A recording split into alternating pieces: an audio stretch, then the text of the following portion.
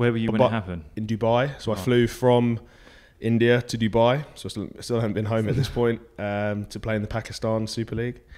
So yeah, it was like maybe 2 or 3 weeks later, halfway through the PSL, IPL auction was on TV.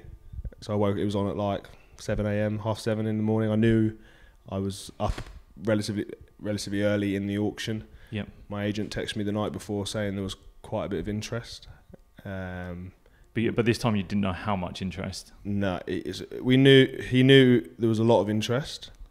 He thought I could get between 400 and 600 grand US from what his feelings were, which blew me away. I've never even looked at that much amount of money. But yeah, then it obviously went what pretty was it? well. 1.2 million. 1.2 million pound man. That's what I think the headline I saw the next day was. Yeah. And